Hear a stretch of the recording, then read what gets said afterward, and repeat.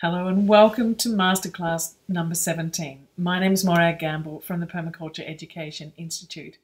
Tonight's topic is all about how to cultivate your design eye and see the permaculture possibilities. If you're here for the first time for a masterclass, this is something that I do every month on the last Monday of every month to take a topic that has been chosen by people from the Permaculture Education Institute or people who have taken a previous masterclass, and we explore a question that has come up and has been a question from many people. So this is why I've chosen tonight's topic, and I'm looking forward to diving into this. So just to give you a little bit of a background, in these sessions you're able to open up the chat on the side and introduce yourself, so please go ahead and do that. And you can also ask questions there that I can answer. I'll try to answer them throughout the series, but also I can come back later if I miss them and to talk to you about the questions that you have. So just to give you a little bit of a background, I actually did landscape architecture many decades ago now, and I have been a permaculture designer for about 26 years. So I do permaculture design, and I teach permaculture design, and I teach permaculture teachers, and also work with community projects and help to facilitate collaborative design projects and what we call citizen design projects. So design is something that I'm really passionate about, and design is something that I think takes a time in a way to cultivate that sense of seeing a landscape in a particular way and actually learning to read the landscape and how you can work with the landscape to create the best fit. So this series of masterclasses are sponsored by the Permaculture Education Institute. They're free and available for everyone. As you know, you're able to sign up for these for free. So please let people know about them.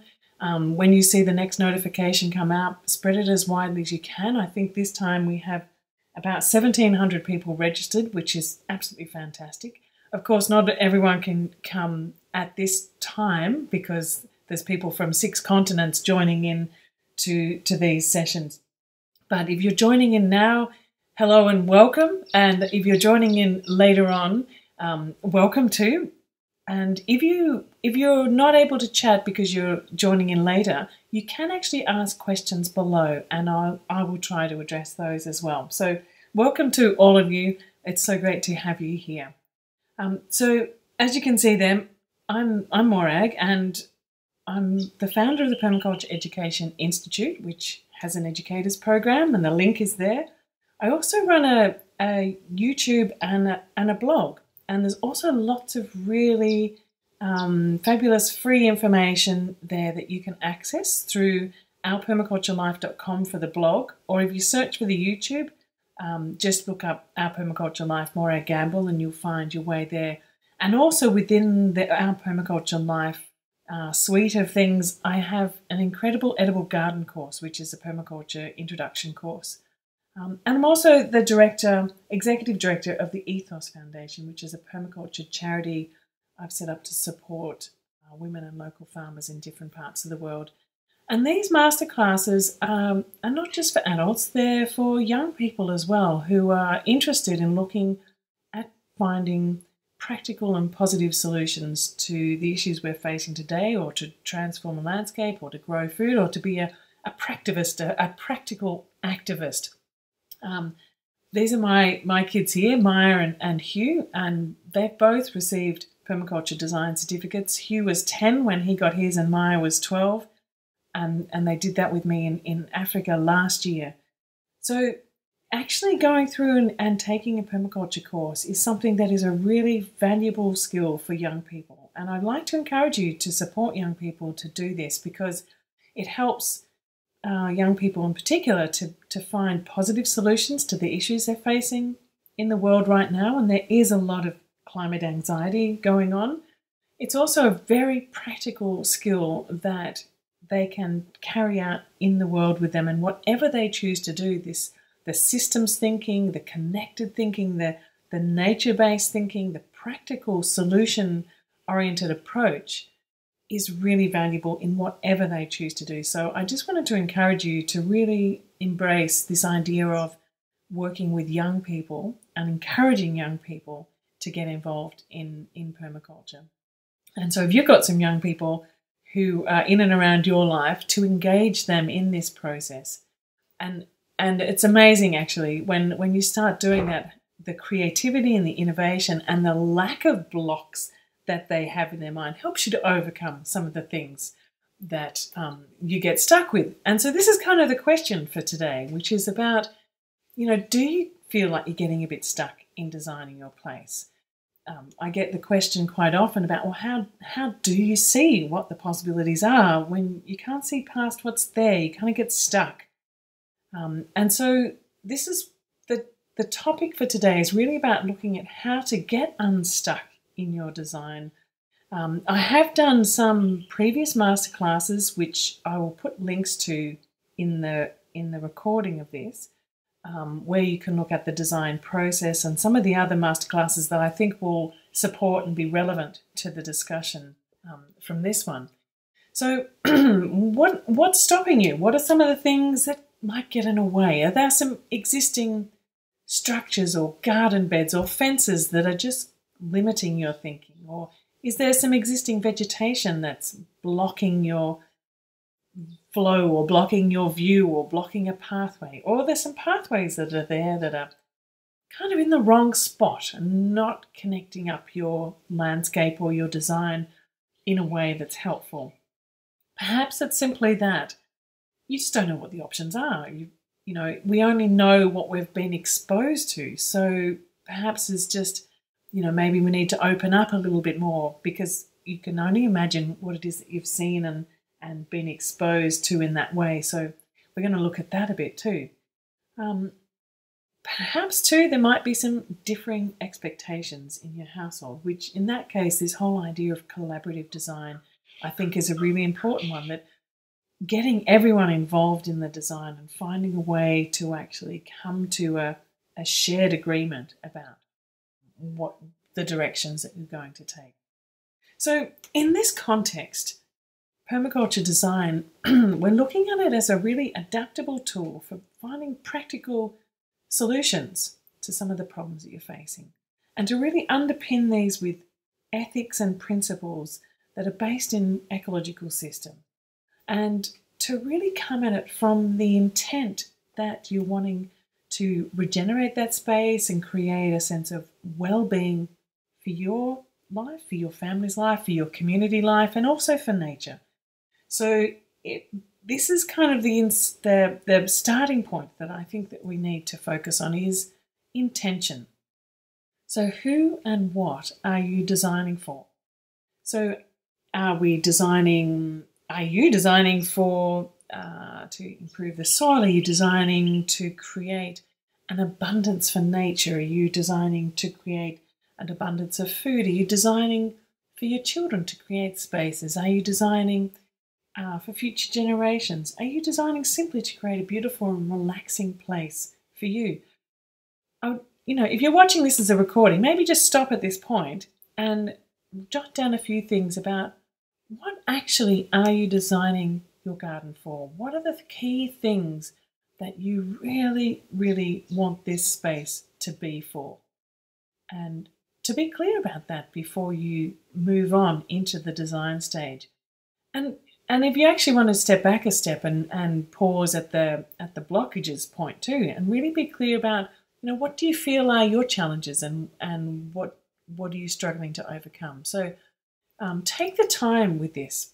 It's really important, I think, when you're in the design stage, is not to rush your way through it, but actually spend the time. The more time you spend in the design and the contemplation stage and the observation and visualization stage, I think you're going to end up with a much better outcome. And often when we do dive in and try and rush forward, that's when we do find that we get blocked with our ideas.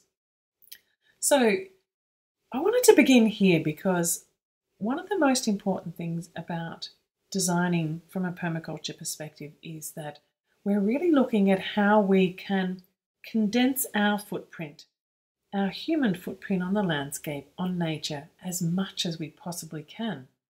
And that our core aim is to protect and regenerate as much wild space as possible, and to protect and restore wildlife pathways and corridors, and find the actual minimal amount of space that we need, rather than spreading out and using all of our space that we have access to for our own purposes. Think about what's the minimum space that you need so that you can actually help to restore the natural environment that's in and around your place. And this is really important considering we are in the midst of the sixth mass extinction. And so the impact that we are as humans, as humanity, globally having on the planet is so huge, so enormous. If everywhere that we are, in all our gardens and our homes, we are thinking about condensing our footprint, regenerating the wild space, connecting up with the other wild spaces around and regenerating these places. And in doing that, we're not just regenerating the landscape and the habitat for other species, it's also creating an enormously healthy human habitat as well. And so context is important. And I mentioned before about thinking about broader than your own place. And how does your garden, how does your plot relate to your neighbourhood and to your region? So you might want to hop onto a Google Earth image of your place and zoom out and see where it is that your garden is located in context to your rivers, to your parks, to catchments, and really try and get a sense of your bioregion and your neighbourhood and how where you are is connecting to that. And this is a picture of Northey Street City Farm in Brisbane, actually. It's one of the projects that I was involved in getting started, maybe 25 years ago now. And it's really interesting when you zoom out, because when you're in the midst of that garden, you feel like it's this amazing oasis of this permaculture food forest. And you zoom up and you realise actually that you're very close to one of the biggest spaghetti junctions in Australia, and a massive rail yard, and there's industrial areas going on everywhere, and there's really not much other green space around except for the corridor of the river. And so this is a really important place in terms of its habitat value as well. So really think about where you are in that place. We often get caught by the boundaries that we've created for ourselves, by our fences, by our property boundaries, by our sense of what we can just see around us visually. So use the tools that we have, like Google Earth, to be able to take a bird's eye view and see where you are. And in that too, I really encourage you to zoom in as close as you can. And perhaps you already have some plans of your place that you can use, or if you don't, you can, if it's a small place, you can step it out and scale it out, or get a tape measure and work out the size of your plot. But if it's bigger than that and you don't have a plot, you can actually grab a Google image of a place. This is one of the places at Crystal Waters, and you can zoom in and you can actually get a piece of tracing paper and go over the top of that with some tracing paper. So print it out and then go over the top with a piece of tracing paper and mark on where the structures are, maybe where the existing trees are, where the existing pathways are, and existing boundaries.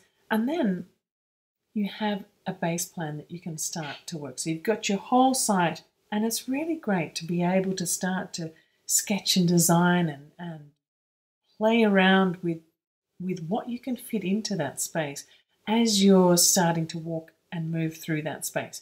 So we'll get more to this later, but I wanted to mention it now because I really do encourage you to get a sense of your place as an entirety, and get a sense of your place in the context of your region. So once you've done that, then it's time to come down into the garden and to really start getting a close look and knowing your site well. Now, through the process of the design that we do through the Permaculture Educators Program, so we do a Permaculture Design Certificate course and then a Permaculture Teachers course second, but in the Permaculture Design course, we spend a lot of time actually in the process of design. And what people are finding is that the more that they get to know their site well, the influences, the abundances, where the sun's coming from, where the flows of water, the sources of water, the sinks, where the main winds are coming from, the strong winds, the gentle winds, what are the different microclimates, what resources are available there, what are some of the needs that your site has or the users of your site have, or the species that you're wanting to attract to the site have. What are the flows that you notice of energy through the site and some of the natural cycles and habitats that exist?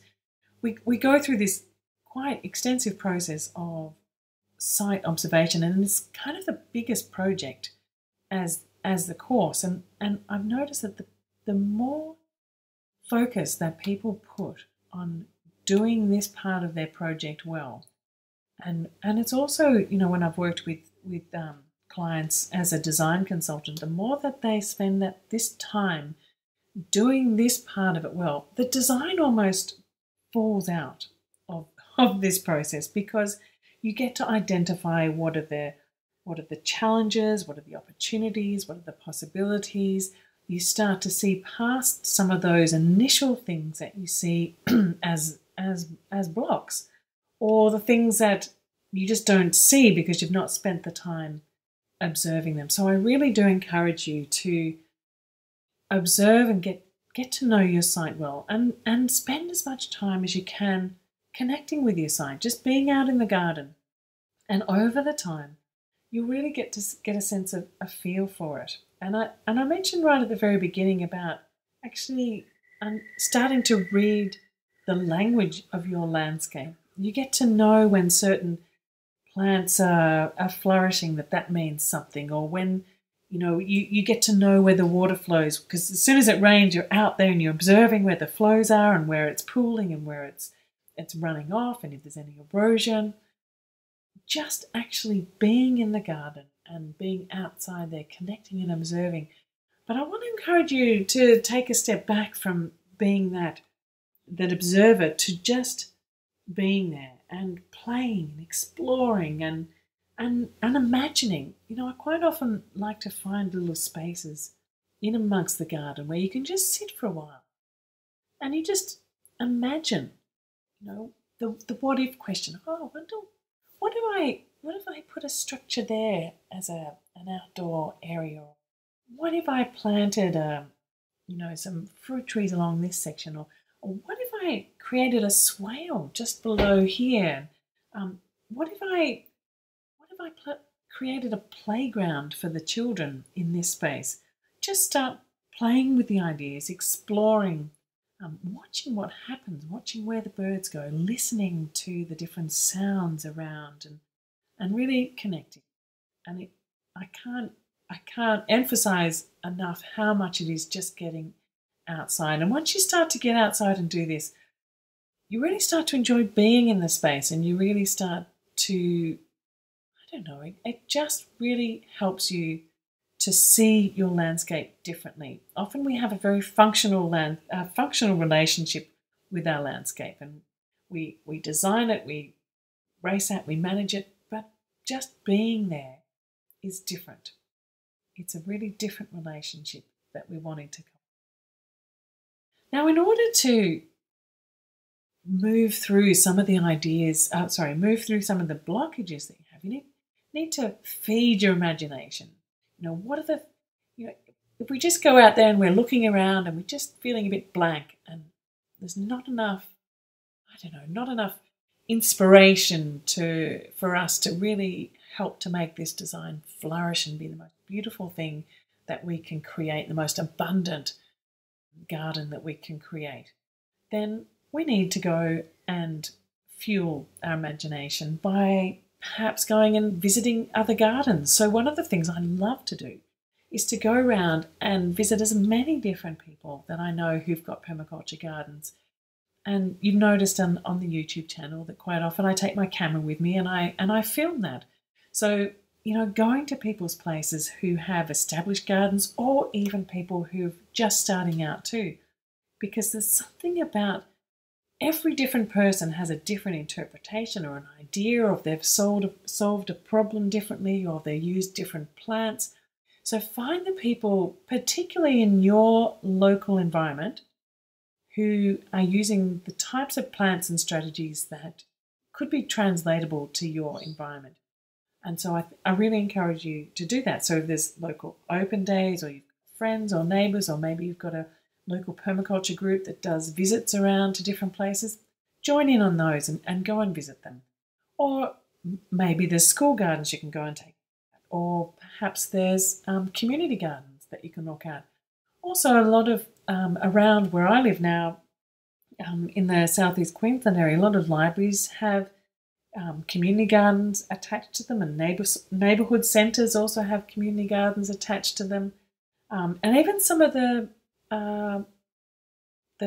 botanic gardens, that's the word I'm looking for, have edible landscape sections as well. And so just go and visit as many gardens you can to get inspiration.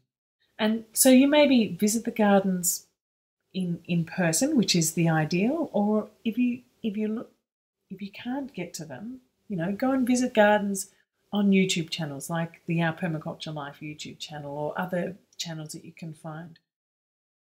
And go and work with others too. So maybe you've got permablitz days, or community garden days, or at a friend's place. Go and hang out with people who are doing gardening, who have got gardening happening. Offer to help them. Go and get. One of the things I said I went to landscape architecture school, but it actually wasn't until I started working with people in the community garden down at Northey Street City Farm that I think that I really started to learn what permaculture meant in terms of its practical application. And I learned so much about plants and their uses, and which parts are edible, and how you prepare them from all the different people, from all the different cultures and places, and the different applications and different design ideas and solutions. And so it's this idea that as much as possible to just connect. And even if we're not really outgoing, maybe there's ways that you can do it that are, less confronting, or just do it with a friend, and invite people over. Invite people to come to your place and share ideas with you. Invite them to come in and give you some input on what they know about plants, or walk them through your ideas of what you've got for some designs, and ask them what they think. So that's friends and neighbours and your family, and particularly if you're trying to get your family together on board with you to look at what you're going to be doing, and that's your kids and your partner and anyone else who's living in and around your household, to invite everyone to be part of this design process, and to give in ideas, and to toss them around until something sits and feels right, that links with your observations, and links with your ideas about condensing your footprint, and then gradually it refines.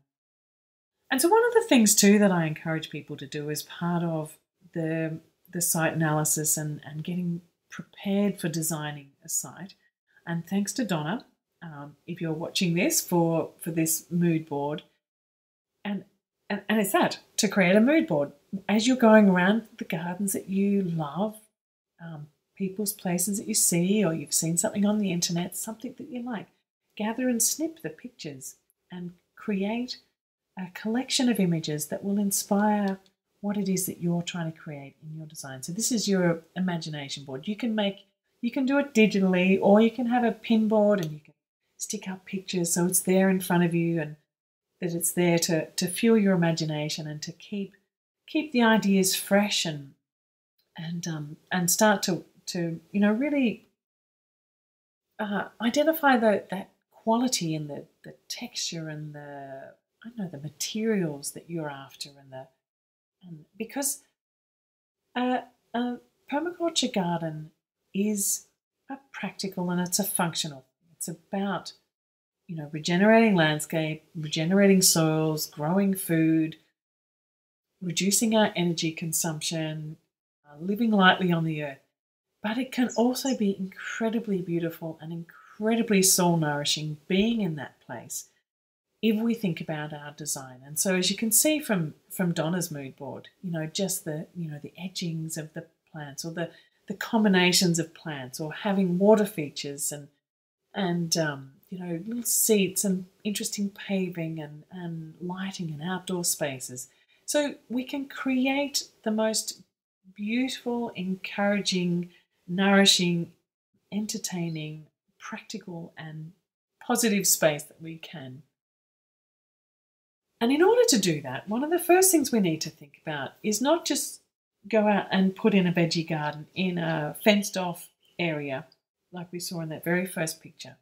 But what we need to do is find the nodes and the flows. So what I mean by this is, where are the areas? What are the most important areas? And I often encourage people to start with not necessarily the garden areas, but what are the people areas? So, once we've identified what the wild spaces are, and we kind of, put that towards nature, within the space that we're going to occupy to meet our needs, create the human space in the middle. So maybe the play spaces, the seating spaces, the areas that we move through. So the nodes and the flows and how that connects and how we move through the space.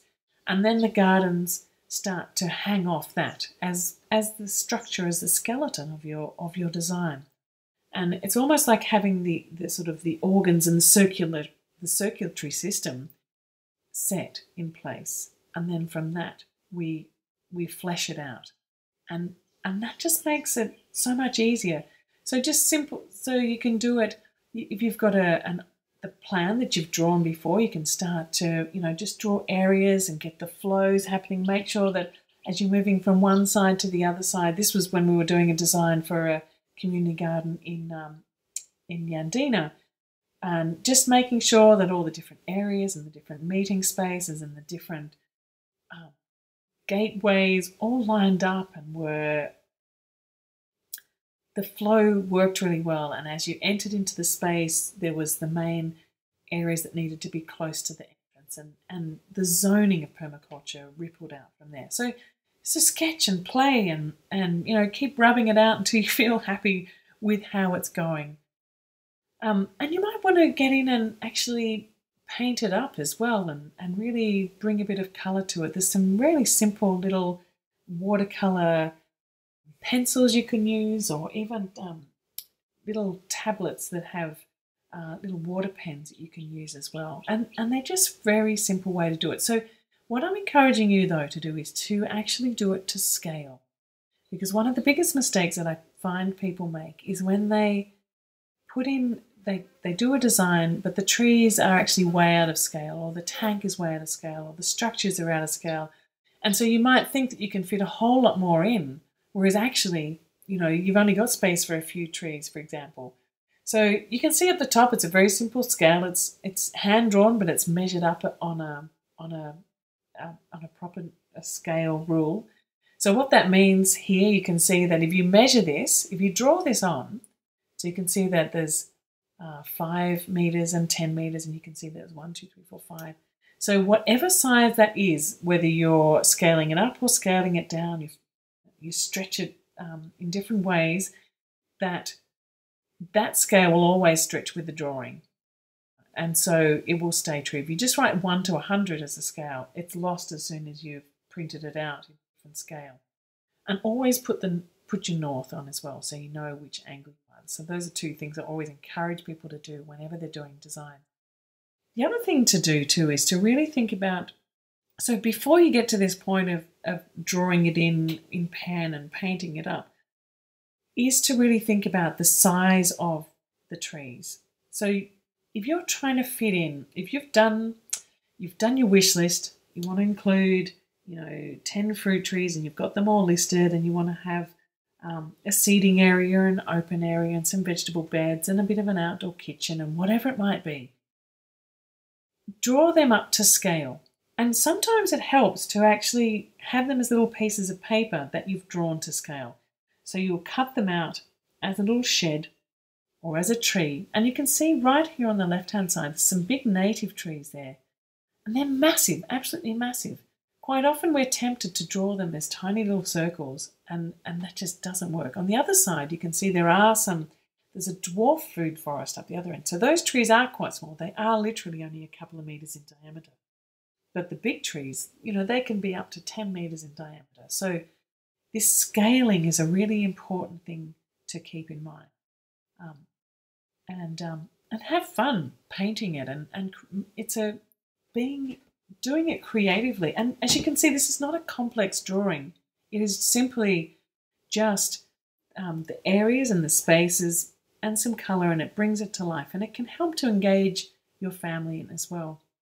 Now, the other thing that I wanted to mention too is that if you're looking to create some sketches, and it's really a great way to communicate or to help you to imagine what the design might be.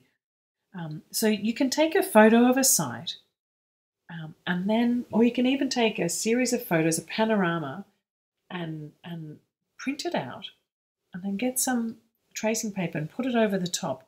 And you can sketch your design over the top of that. So what that does is, if you feel that you can't draw and you can't draw to perspective, and you just don't feel confident at all in that, and believe me, most people do. Just to do a good sketch on the side to get a sense of what your design is going to look like, and to communicate that to other people in your family or your group. To take this photo or the panorama, do the sketch over it with tracing paper, and then you will get the perspective, you'll get the scale, and you'll get to have a sense of a design that you can colour in and show people. And I really do encourage you to not reach for computer design packages straight away. Stick with the hand drawings, because they're quick, they're easy to do, and they somehow tap into your creative thinking far more readily. The other thing is that I find that the computer packages straight off do end up limiting, what you can do. You end up with a lot more boxes, you end up with a lot more monocultural sort of trees, whereas when you're just sketching them, you can really be creative with it. A book that's excellent to help you in doing simple sketching is called Landscape Graphics, and I will put a link to this at the bottom of this talk. Now, the other thing that I really want to encourage you to do too is to make your design visible.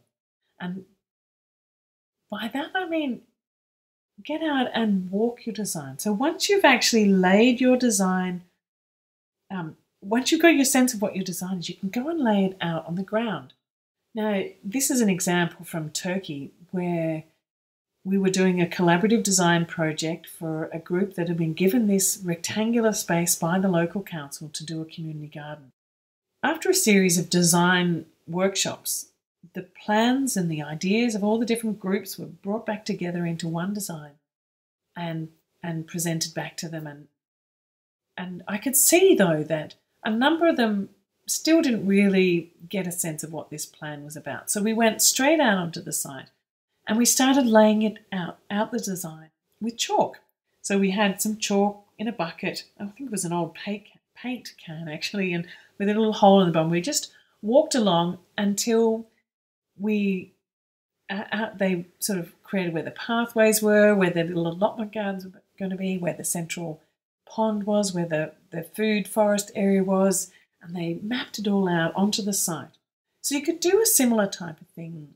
This community group was given an absolutely blank site, and so you can kind of do that there. Whereas in your garden, it might not be possible. So maybe you might want to use something like stakes and ribbons and a string line and get a sense of that. Or sometimes I've even actually gone out to people's places and we've laid out hoses. We get big long hoses and we map out where the pathway is going to be. And I get them to keep moving in it until they're really happy with it. Or we do that when we're marking along contour plantings, get the stakes out and mark it out so that as we've laid out the contours, we can see where each of the rows of the trees might be going down the slope. So make your design visible. And before you do any major digging or maybe major construction, just check it, walk it, make sure that, imagine you're in the future, 5 or 10 years down the line, and you enter the garden from where that main entrance is, and you want to start to you move your way through the space and see that it's working, see if there's any blockages, make sure that the site is permeable.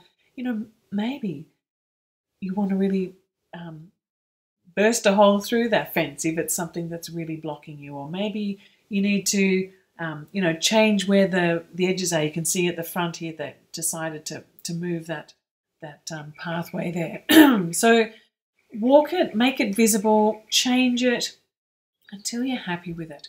And it really does help to overcome that sense of what's possible on site. And it helps you to lay it out, to visualize it, to explain it to other people. And then I'd encourage you to take your time and start small. So you may have a design that is laid out on your piece of paper and it looks beautiful and you've marked it out on your property and great, okay, now I'm going to get this all happening. But I really do encourage you to start small. Start and where you can, closest in to the most easy to get started, productive, useful space that you're going to be eating out of right away, and then keep observing your site. So get the bit started that's easiest to get started. Start close in. So you might start by replanting in the wild zone and getting your little vegetable garden happening close in. And then keep observing and ripple out your design as you go and you become more confident and you get more observations and start to build up the soil in that place. Because one of the big problems too that blocks our imagination is sometimes just the lack of fertility in different places, or the lack of water that's in different sections. So you might need time to activate the soil or to set up a water collection and redistribution system to enliven the soil to hold enough moisture in the soil. So, start to do soil regeneration strategies in the areas that you're going to move into so that by the time you get there, your garden's really going to start to thrive. So don't feel like you need to do the whole thing at once. Really keep that observation, keep that connection building and evolving over time, and learn the skills, because you might have gone to someone's house and plants that work there just don't work in your place, and it's a microclimate thing, or it's a soil thing. Things shift, and it's very particular to your site. So get to know and get to learn what really works for you, and then cultivate a community of practice. So often it's really nice to go out and to garden by yourself, and it's a very meditative thing and it's a very calm thing, but sometimes you just want to go out and have a whole lot of fun with a whole lot of other people and get some jobs done, or learn from what other people are talking about, or engage some young people in learning with you. So cultivate different groups. So maybe you have a Permablitz group, or maybe you have a friends group, or maybe you have a family gardening day, or maybe you organise camps with local schools to come out and do some work with you.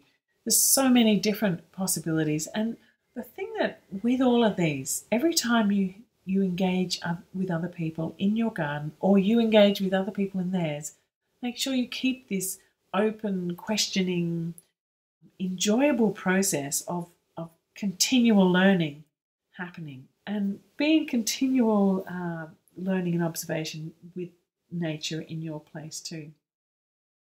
So I encourage you to really dive in and learn as much about permaculture as you can. So as I said before, there's the Our Permaculture Life YouTube, there's the Our Permaculture Life blog. So there's at least 100 films and 400 articles there. I have the incredible edible garden course, and it's a practical permaculture gardening course that's available, and also this design course, the online designers course. So there's people in 6 continents now who are actually taking this online permaculture course and working towards their permaculture design certificate and their permaculture teaching certificate. And some people are finished through this now. It's a new course that started about a year ago, and it's absolutely fantastic to see the amazing work that people are doing. There's people from, like I said, all around the world, but all different backgrounds, from people working in marine permaculture to people researching permaculture at universities to people doing community gardens or school gardens or home gardens, and really looking at different ways of being a permaculture teacher too. And at the moment, my youngest student is 13, and I really encourage young people to get involved in this. A number of homeschoolers are participating in this program, and I'm really excited by that because, as I said before, I think actually exploring permaculture design and permaculture design thinking underpins a really systems thinking approach to life and a positive approach to finding solutions to the issues that we're facing. And I also encourage you to look at the work that we're doing too with the Ethos Foundation. So the Ethos Foundation is a small permaculture charity that I run, and it is primarily focused on supporting people to access permaculture education in places where it's not available. So as much as I can donate permaculture courses, the online courses, to other parts of the world, in some places they don't have access to the internet, not in a way that will enable them to be able to stream the videos and download the materials. So what other ways, I start to ask, what other ways are there that people can access this type of information? So that's where the Ethos Foundation comes into play. And we've just sponsored this group of women to run a free permaculture course in Kenya for local women and farmers. So there was 30 graduates who received free permaculture education, and they're now going out into their communities to ripple out that work. And so I only support groups that I know personally, and I know that they're a real project and they're committed to making a difference. And it was this women's group that I was involved in supporting last year. And so I knew exactly what they were going to do, where they were doing it, and that they were absolutely brilliant and committed, an amazing group.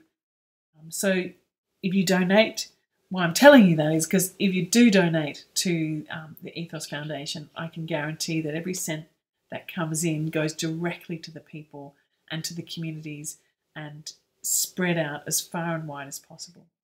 So there's we're just looking at a number of new programs they're running to educate more young people, in particular, in becoming permaculture educators and designers, and again another women's program, and also working with Indigenous Australian communities who've asked for some permaculture education too. And again, we only go where there's been an invitation. We never head into a community and say, we've got a great idea for you.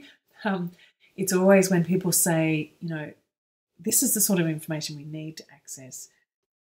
So I'd welcome you to donate to the Ethos Foundation, which, as I said, is a permaculture charity that I'm the executive director of, and so I'm involved in selecting the projects and directly collecting the funds and distributing the funds to these people. Anything that you can donate goes, as I said, directly to these people. So the website's there, and I encourage you to go and have a look, and I would thank you very, very much for any donations that you do make. So just in summary, looking back over this topic that we've been exploring today, which is about how to actually cultivate your design eye and see the permaculture possibility. So the first thing is intention. So being clear about who and what you're designing for, because I often find that without having that clear intention, there's there's a temptation to race out and start doing the gardening and then getting stuck. And so being clear right from the start is really important.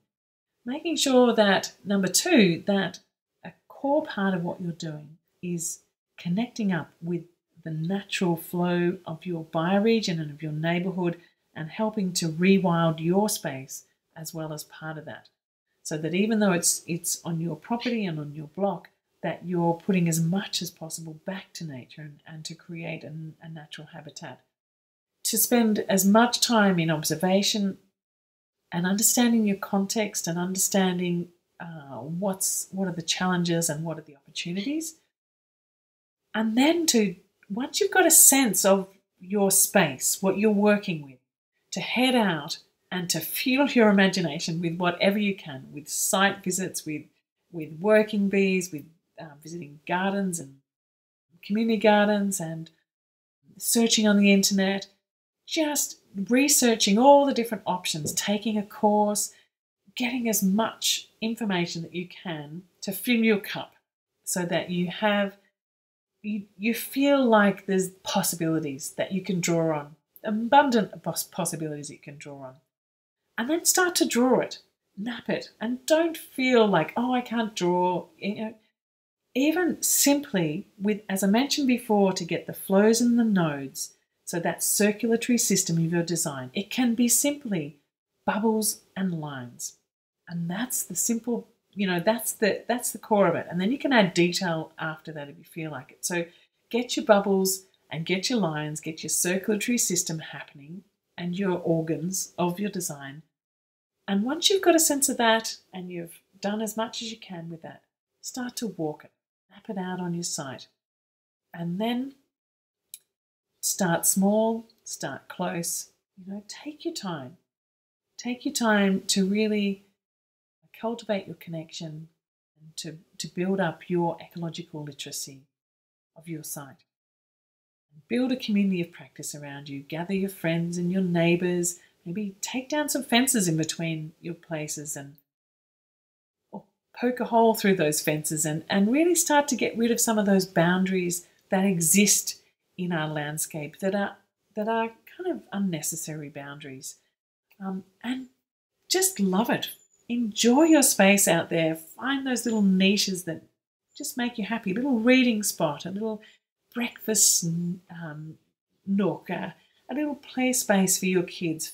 Find ways to make your garden, your edible landscape, your functional landscape, the most beautiful and happy place for you, so that you're not fighting it and that you're actually loving being out in it, and it brings you joy and it makes you feel happy, and that you know that actually as you're doing this, you're adding value, you're restoring the landscape, you're restoring the soil, restoring nature, restoring habitat, and it's this purposeful, practical, positive thing to do. So I wish you all the luck with that, and I hope, maybe I would love actually for you to send me pictures and things that you do in your garden, how you overcome the blocks that you've had and how you've been able to see past some of the challenges that you face. So thank you so much for attending. The next masterclass, as per usual, will be on the last Monday of the month in September. And I'm going to put up a couple of suggested topics for those who are attending live. And I'll let you select from those. And the one that gets picked the most will be the topic for next month. And don't forget to go and check out the materials on the Permaculture Education Institute site, and also all the materials that are available in our Permaculture Life. Thank you so much for being part of tonight's session. I look forward to seeing you next time. I'm Morag from the Permaculture Education Institute. Have a great night. See you.